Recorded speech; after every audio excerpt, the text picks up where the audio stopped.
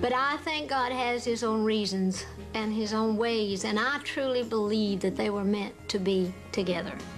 The marriage to Connie Smith may have cost Marty some fans, but the reality was that by 1997, he had been uncomfortable with his career for some time.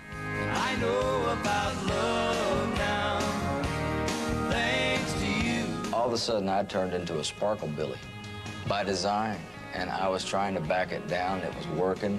It was a hard thing to slow it down, bring it to a halt, and try to find another way to go.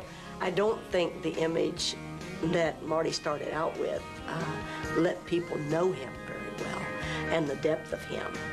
Perhaps as a result of his own discontent, Marty's album sales began to lag.